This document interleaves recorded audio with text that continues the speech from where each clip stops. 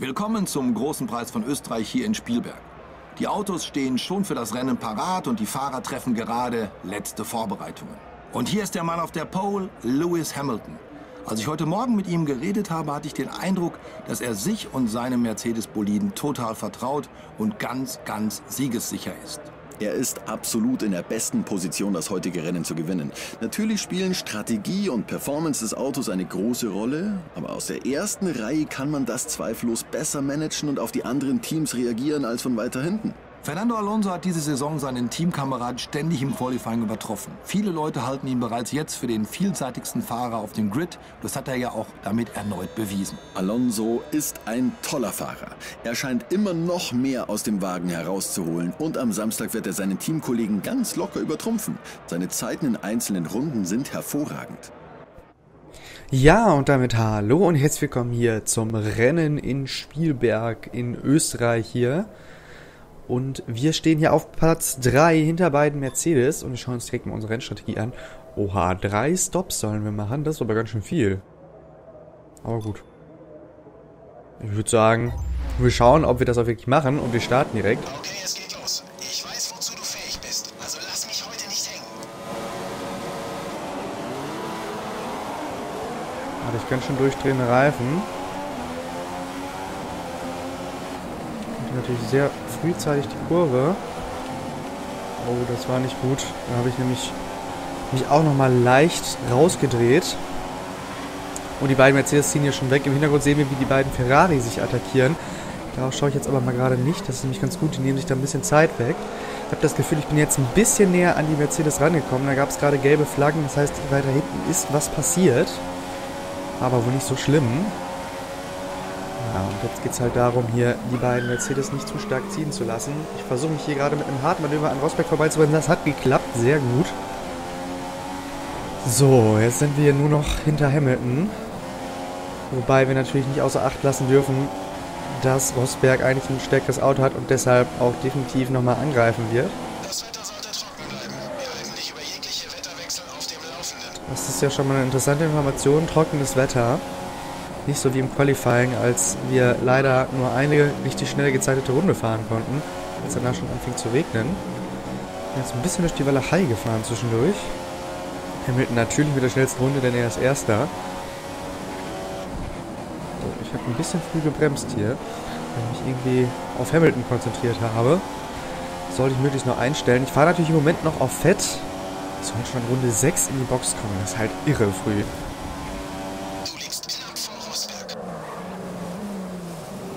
Ich glaube, an dieser Kurve kann man gut Zeit auf die KI aufholen. Da bremst sie nicht so klasse. Ich denke, ich werde so Runde 2 und auch noch Runde 3 hier mit dem Fettgemisch fahren. Das sollte auf jeden Fall drin sein. Das sollten wir während des Rennens wieder aufholen können. Wir sind zwar natürlich jetzt im Minusbenzin, aber da wir selbst auf Standardgemisch zum Plusbenzin kommen würden, also auf genug Benzin, um noch eine weitere Runde zu fahren, zumindest ein bisschen mehr, sollte das dann drin sein. Wir sind leider nicht genau im DRS-Fenster und Rosberg ist genau im DRS-Fenster. Das wäre natürlich was nicht so gut wäre. Wobei DRS jetzt hier auf dem ersten Stück nicht so wichtig ist hier auf der Startzielgeraden, denn die ist ja relativ kurz, aber es gibt ja nachher noch die andere DRS-Zone. Also wir haben auf jeden Fall keins bekommen. Die Rennkommissare haben das DRS aktiviert. Rosberg aber deutlich. Die andere DRS gerade ist da deutlich besser auf jeden Fall und Rosberg kommt hier wieder näher. Sieht so aus, als würden wir nicht an Hamilton rankommen. Jetzt sagt er mir schon Box in der 4. Runde. Was ist denn da los?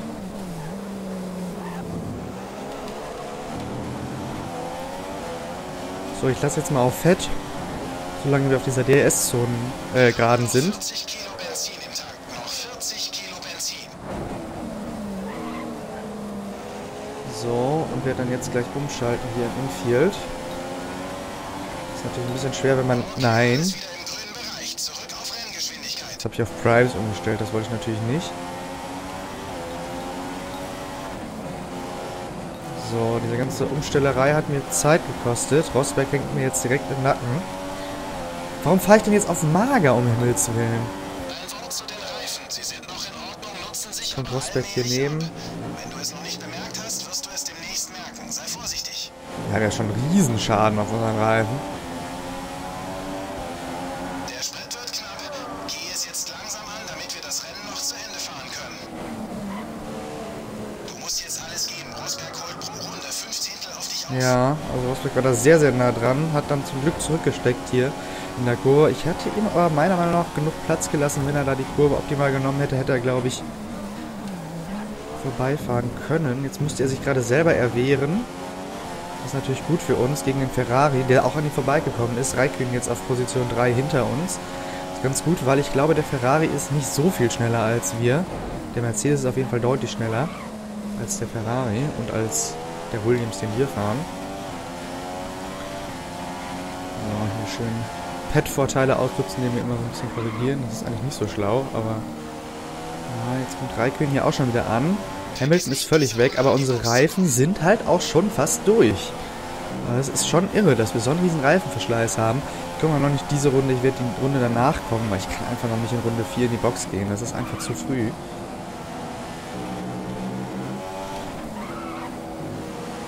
Dann kann ich nicht ins Ziel fahren.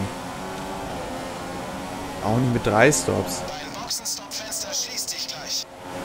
Ich werde gleich mal auf die Primes wechseln. Da ist Raikkonen direkt neben uns. Hat aber zurückgesteckt. Hätte wieder vorbeifahren können, aber das war natürlich auch wieder knapp. Ja, jetzt zieht uns hier Hamilton absolut davon. Aber das Rennen ist hier noch absolut nicht gegessen.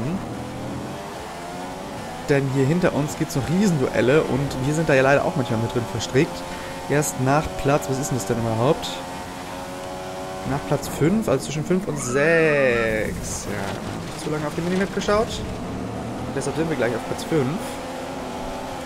Wo die große Lücke ist. Ja, das war nicht so gut. Im Gegenteil, das war eher richtig schlecht. Ich hatte jetzt aus Versehen vorhin eingestellt, dass wir auf Primes wechseln. Das weiß ich durchaus noch. Aber ich werde es auch lassen. Ich werde auf die Primes gehen. Um zu sehen, wie die sich verhalten. Die können ja alle viel, viel schneller fahren als ich hier gerade. Es geht auch noch keiner in die Box. So, jetzt ist schon die Boxengassenhilfe an. Jetzt werden natürlich alle an uns vorbeiziehen. Das ist halt richtig, richtig früh, wie wir hier in die Box gehen. Ich weiß noch nicht, warum unsere Reifen so stark abgebaut haben.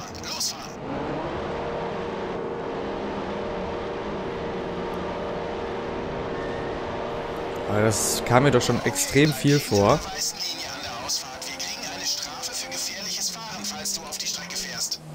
Diese Boxengassenausfahrt ist natürlich echt gemein da, so schief. Und da ist keine Hilfe mehr. Wir sind jetzt 18. damit vorletzter. Das ist natürlich jetzt nicht so toll, aber wir können versuchen, hier einen langen Stint zu fahren. Das werde ich auch probieren, also einen vergleichsweise langen Stint. Oh, das war nicht so gut. Wieder zu spät gebremst. Temperatur ist noch nicht so gut. Ziemlich, also blau bedeutet viel zu kalt. Dann müssen wir noch deutlich Temperatur herbeizaubern sozusagen. Aber das bekommen wir natürlich durchs Bremsen und durchs Kurvenfahren automatisch. So, da ist auch schon die Temperatur. Miri sollten wir natürlich ziemlich leicht überholen können. Der hat halt einfach überhaupt kein konkurrenzfähiges Auto. Spätestens in der DRS-Zone sollte es soweit sein. Ich bleibe jetzt auch absichtlich gerade nochmal hinter ihm. Hier ist nämlich der Messpunkt. Dann nehmen wir nämlich hier uns eben schnell das DRS. Und damit sollten wir eigentlich locker an ihm vorbeikommen. Okay, bei dem Tempo und den Einstellungen wird das Benzin nicht für ein Finish reichen. Du solltest die Mischung herunterschalten. Quatsch. Das können wir später immer noch machen. Aber ich glaube nicht, dass wir das brauchen, denn wir bauen hier im Moment... Na gut, beim Beschleunigen werden wir natürlich wieder ein bisschen hier wieder runtergehen. Das ist ja immer so. Wenn man geradeaus fährt und nichts mehr macht, braucht man nicht mehr Benzin. Im Gegenteil. Das Beschleunigen ist es, was uns das Benzin hier nimmt. Jetzt ist der zweite Rusher hier vor uns.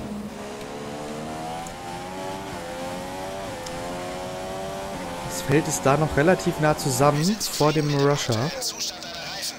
Also wir sollten jetzt unbedingt zu aufholen.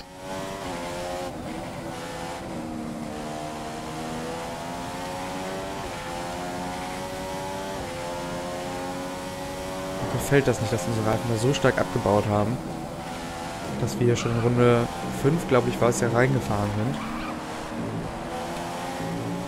Ist immer noch geil. Doch, jetzt sind die ersten in der Box, okay.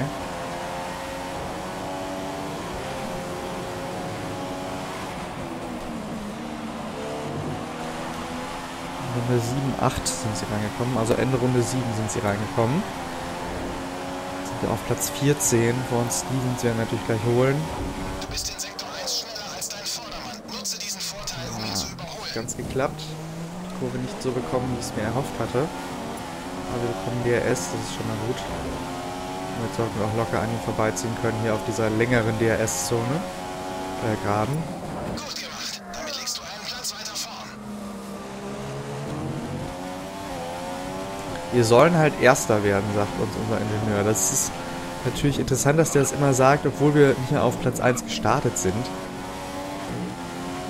Wo doch die Mercedes so stark sind, weiß ich nicht, warum er dann so eine Aussage macht. Aber ich denke, Podium ist das, was wir anstreben sollten. Auch jetzt noch, wo wir auf Platz 13 rumfahren. Aber jetzt sehen wir gerade vor uns, alle gehen in die Box.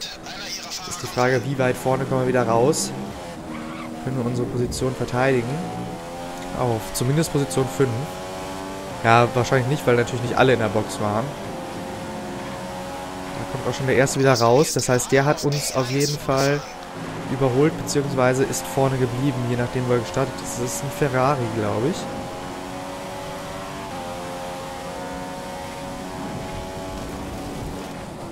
Das ist Vettel, nicht mal Räikkönen. Aber ich glaube, Vettel war derjenige, der in der Fünfergruppe, in der wir auch waren, vor uns war. Aber ich glaube, er hat ein bisschen Abstand gewonnen. Das ist nicht so schön. Aber nicht so viel, auf jeden Fall. Unsere Reifen haben jetzt auch schon wieder einen leichten Schaden vorne. Also diese Strecke scheint durchaus einen starken Reifenverschleiß zu bieten. Oder das liegt an meiner Fahrweise. Das kann man natürlich auch nie wissen. Also ausschließen kann man das nicht, wenn ich fahre. Wir werden aber auf jeden Fall mit dem Benzin ins Ziel kommen, wie das ja aussieht. Wir haben jetzt schon die Hälfte von dem, was wir drüber waren, abgebaut, obwohl wir immer nur auf Mischung 2, dem Standardgemisch, fahren. Das sollte definitiv drin sein. Jetzt überholen wir hier noch einen, der in der Box ist. Und da sind wieder welche, die aus der Box kommen. Aber die bleiben alle vor uns. Sind wieder auf Platz 5, genau da, wo wir vor dem Boxenstopp auch waren. Nur, dass wir noch einen Stop eher gemacht haben. Und wir jetzt auf Prime sind und die werden wahrscheinlich beide auf Options fahren. Wobei in Räikkönen sind wir, glaube ich, näher dran. Als vor dem Stop. Vor allen Dingen hat Vettel alle überholt. War der denn vorher? Ich meine, dass Räikkönen vorher vor dem Stop den Ton angegeben hat, da in unserer Verfolgergruppe von Hamilton. Hamilton ist natürlich meilenweit davon. Wo ist denn der? Da er. Schon hier 2 Kurven im Voraus.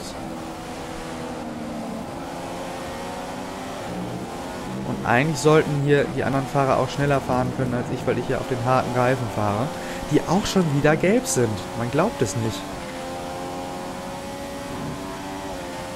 Ob das hier so alles mit rechten Dingen zugeht, ich weiß ja nicht.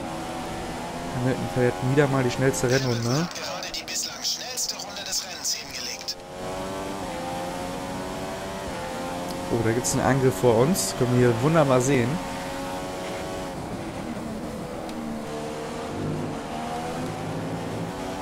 Und der ist immer noch nicht ausgestanden. Die kämpfen da wirklich hart miteinander. Was natürlich Zeit kostet für beide. Und wir wollen mal hoffen, dass wir das irgendwie nutzen können. Fahren hier immer noch nebeneinander. Wir haben sogar DRS bekommen inzwischen dadurch. Jetzt hat sich hier Rosberg durchgesetzt.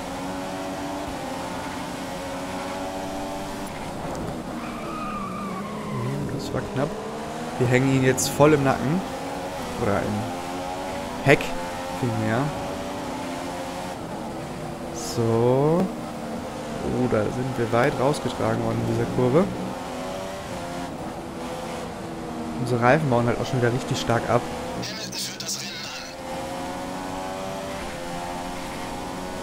Und die ziehen hier normalerweise scheinbar weg von uns.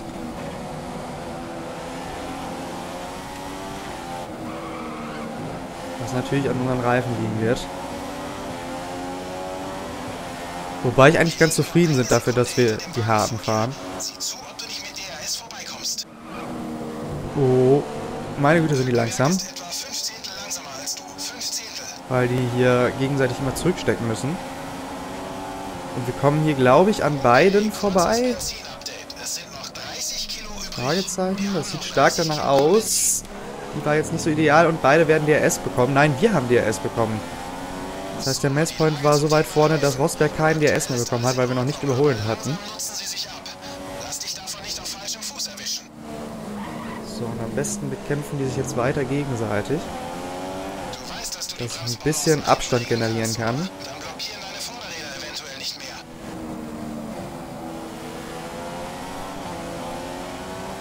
Die Lücke zwischen dir und Vettel beträgt Aber ich weiß nicht, wir sind jetzt hier 7 Runden erst auf den harten und die sind hier schon fast vollständig ab. Ich muss gleich nochmal auf hart wechseln, so wie ich das sehe. Also wenn ich bis Runde 15 fahren kann, ist das gut. Das sehe ich auch im Moment noch nicht. Vettel sollte innerhalb der nächsten 3 Runden reinkommen. Wir erwarten Vettel innerhalb von 3 Runden an der Box.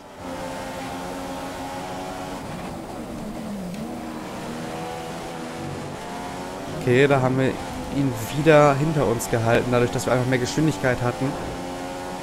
Da wir nicht so stark da bremsen mussten, sondern die Kurve weiter außen gefahren sind. Oh, das war spät. Das war zu spät. Aber zum Glück müssen die sich hier wieder... Also es ist echt gut, dass sie gegenseitig sich immer wieder bekämpfen. Und das kostet sie nämlich richtig viel Zeit. Wobei natürlich einer von beiden immer DRS bekommt. Das ist deren Vorteil. Wahrscheinlich sogar beide, weil so weit weg sind sie ja nicht von mir. Aber es kostet halt schon Zeit, der Kampflinie nebeneinander zu fahren. Aber ich muss jetzt gleich schon wieder in die Box, definitiv. Und jetzt ist hier Rosberg, hat uns, glaube ich, sogar berührt hier gerade. Wann soll ich in die Box kommen? 16. Ich werde 14 jetzt gleich in die Box kommen. Dann hätten wir 9 Runden gefahren. Oh, was war das denn? Da war ja voll der Buckel. Dadurch sind wir jetzt leider hinter beide zurückgefallen, weil wir da irgendwie so rauskatapultiert wurden. Wenn wir jetzt in Runde 14 reinkommen, dann hätten wir 9 Runden gefahren. 23, 34, das reicht nicht. Selbst wenn ich immer auf hart jetzt noch fahre, reicht das nicht, wenn ich jetzt schon in die Box komme.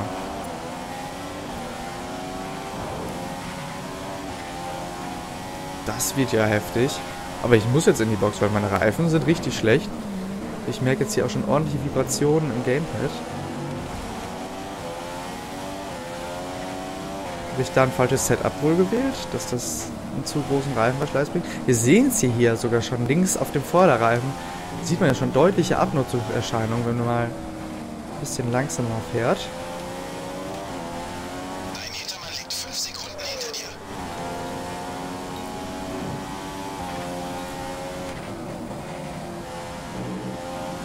Wir fahren noch eine Runde. Die muss ich jetzt irgendwie noch schaffen. Spielberg jetzt mit der schnellsten Rennrunde 1,11 irgendwas. Wir fahren 1,15. Also es geht halt wirklich nichts mehr mit diesen Reifen. Und wenn ich jetzt nicht aufpasse, die Vorderreifen sind schon so dunkelorange, kann es durchaus sein, dass sie noch platzen. Das möchte ich natürlich überhaupt nicht. Aber das war ein bisschen sehr früh gebremst. Jetzt kann es natürlich auch sehr schnell zu einem Bremsplatten kommen. Also ich weiß nicht, warum wir hier so einen riesen Reifenverschleiß haben. Das ist natürlich hier, also den harten Reifen, so starke Qualitätsverluste ist schon etwas merkwürdig. Und ihr seht hier, wie die uns davonziehen gerade. Meine Reifen können überhaupt nicht mehr, also dieses Auto geht jetzt gar nicht mehr auf der Strecke. Lässt sich auch absolut keine gute Zeit mehr fahren. Wir sehen hier 1,2 Sekunden. Dass der Grip deutlich nachlässt. Denn Daten nach sind die Reifen ziemlich abgenutzt. Sie machen es wahrscheinlich nicht mehr lange mit. Oh, so weit innen angefahren, aber so kommen wir wenigstens in die Box rein. Das muss jetzt auch sein, also... Ist jetzt früher als eigentlich sollte. Wir sollten eigentlich in 16 reinkommen. Gut, theoretisch sind wir jetzt auch in 16 drin, aber... Eigentlich sind wir eine Runde zu früh. Fahr raus, fahr jetzt raus. Hinter uns kommt aber auch einer in die Box. Und das Schlimme ist, dass wir auf den harten nochmal fahren. Du hast noch einen Boxenstopp. Ein Boxenstopp noch mit dieser Strategie.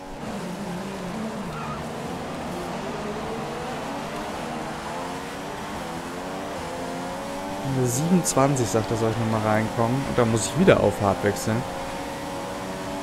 Das heißt, wir sollen jetzt 11 Runden auf diesen fahren. Wir sind letztes Mal nur 9 gefahren. Und dann könnten wir im letzten Stint nochmal 9 fahren. Also es wäre auch okay, wenn wir in Runde 26, glaube ich, kommen. Vorher geht aber gar nicht.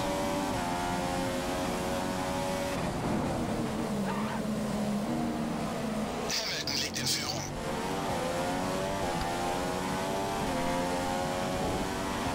Und ich weiß nicht mal, ob die hier alle so viele Stops machen wie ich. Wahrscheinlich machen die alle noch einen Stop weniger und dann ist gar nichts mehr drin. Wir haben noch 25 Kilo. Da muss ich froh sein, wenn ich in die Punkte komme. 20 Kilo Benzin. Aber ich weiß nicht, warum dieses Auto hier so einen hohen Reifenverschleiß hat.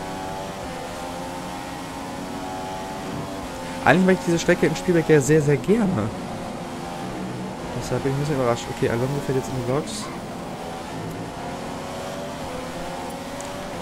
Ein bisschen überrascht, dass das hier so schleppend geht. Performance-technisch. Wobei, so haben wir wenigstens relativ viele Überholmanöver.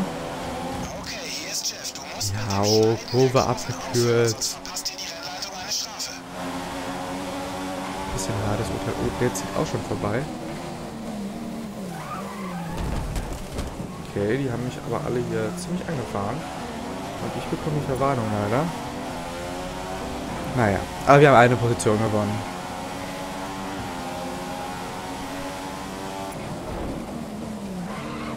Bei Hamilton wurden Options aufgezogen. Hamilton Ja, das ist das Schlimme. Die können halt mit Options fahren.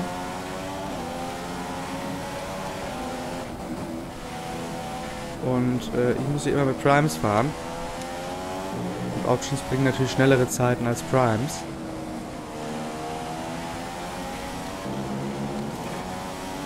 Und ich fahre ja auch durchaus mal öfter übers Gras. Vielleicht liegt es auch einfach daran, dass ich hier die Streckenbegrenzung etwas ausprobiere. macht wohl gleich Boxenstopp. Die Crew bereitet sich vor. Ja, damit sind wir jetzt hier wieder auf unserem Platz 5. Hat gerade